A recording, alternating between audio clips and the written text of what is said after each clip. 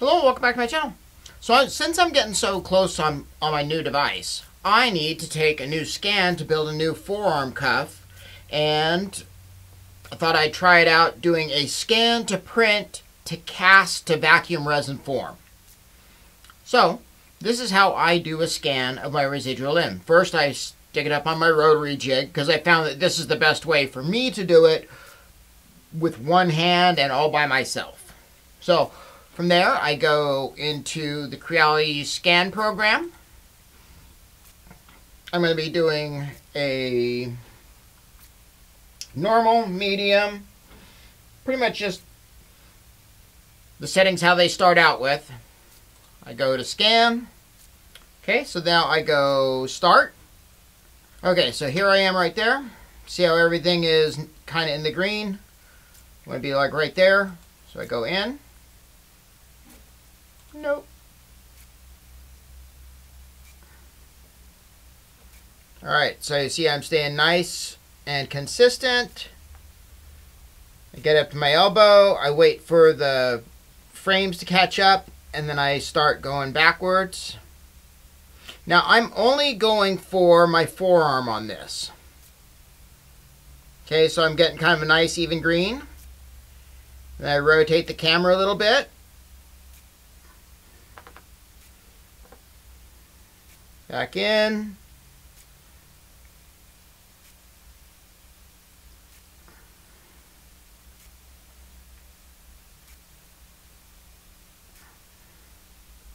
I'll get all the way around just to kind of get kind of a base, how everything looks, and then I'll go for more of a detailed scan.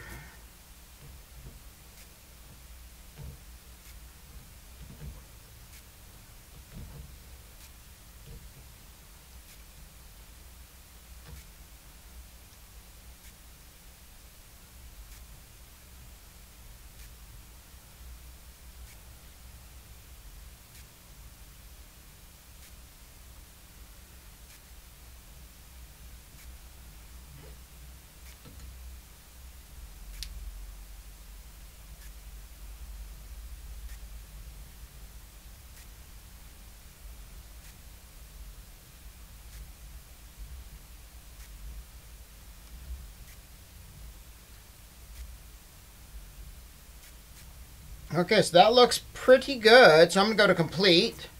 Yes, I'm done scanning. And now I'll just go with the one-touch processing. That generally works pretty good for what I do. Yep. And we go to optimize. And wait for it to do all the processing.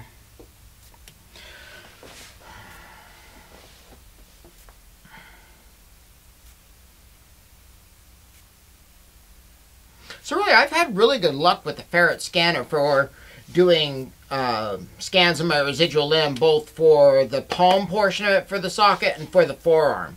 But this is the first time that I'm doing it going from scan directly to print. Just going to take it into Meshmixer, lop off the two ends, and then just do a 3mm shell offset, send it down to the K1, print that up, then what I'll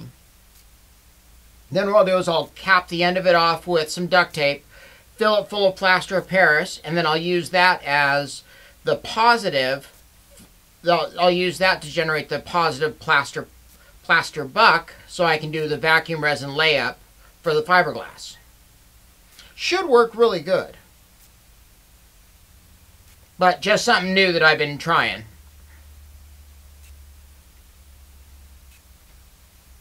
And really, you don't need a jig that's like this.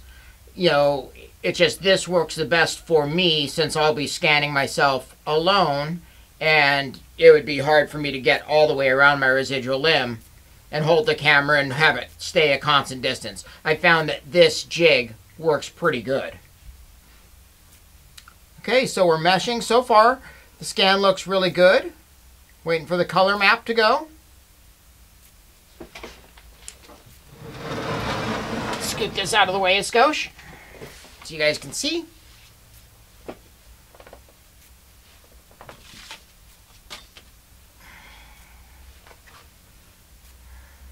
All right, so let's check it out.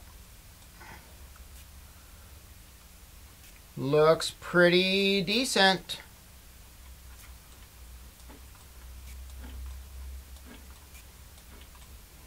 We have great resolution.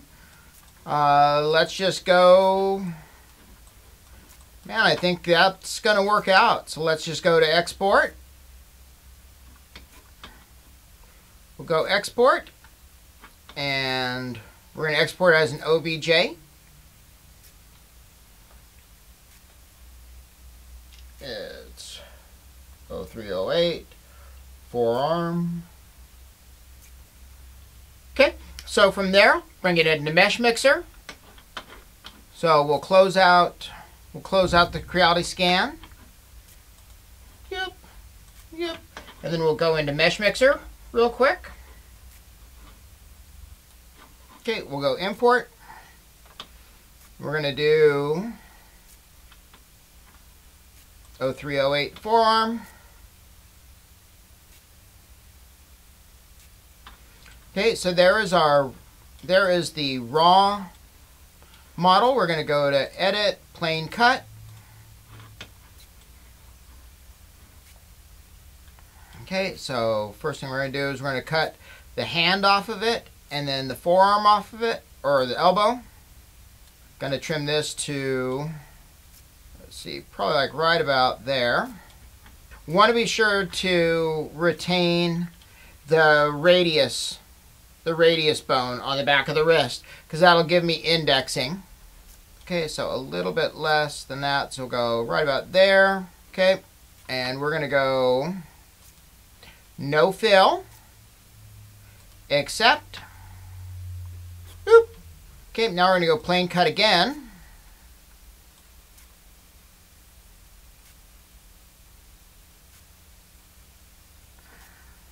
Right about there. Take that to right about there. Let's see what that looks like. We'll go about there, about there.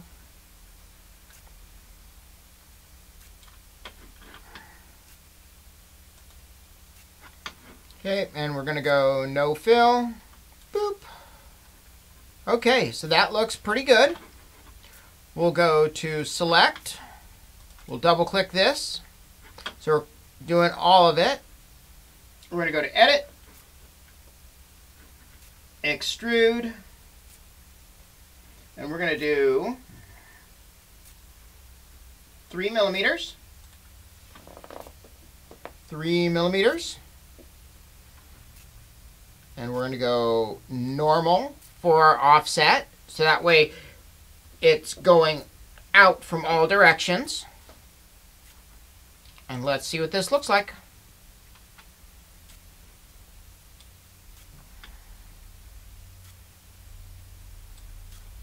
Okay, so 3 millimeter offset. Looks pretty good. So we'll go File, Export. 0308 forearm shell.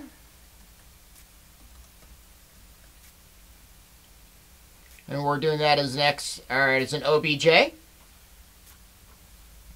Okay. Exported that. So wait for it to actually export the binary out.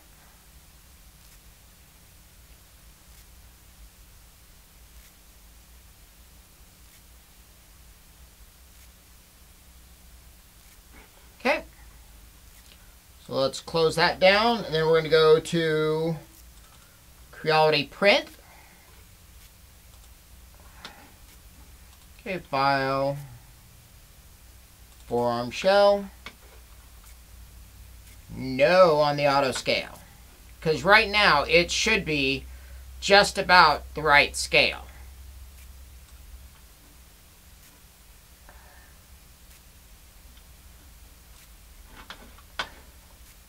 Okay, so we're going to take the green and go 90 up.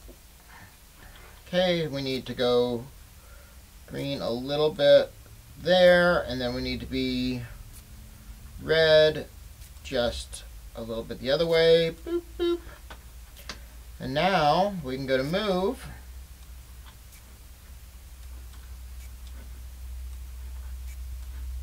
Get it into the build area. Okay, now I found that if I scale it to 98%, that I've had really good luck with the size and everything. So scale that to 98%. And then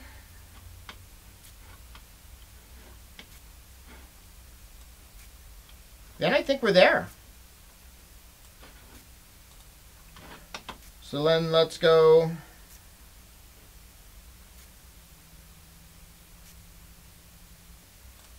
We'll go slice.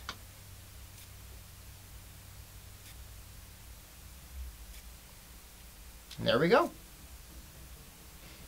Alright, so through the magic of video, here is a forearm cuff that I did. And so pulled it off the build platform, made a slit in it with the saw, and check it out. It fits super close going from scan to print. You know, this is going to work out really good for the buck to do the vacuum resin composite on. The whole ecosystem really has come such a long way from like when the scanner and when the printer software first came out. You know, and it's super cool that I'm able to go from scan to print and have it fit super close, really. Still kind of just impressed with how far the technology's come. All right, well, let me know what you think in the comment section. Thanks for watching.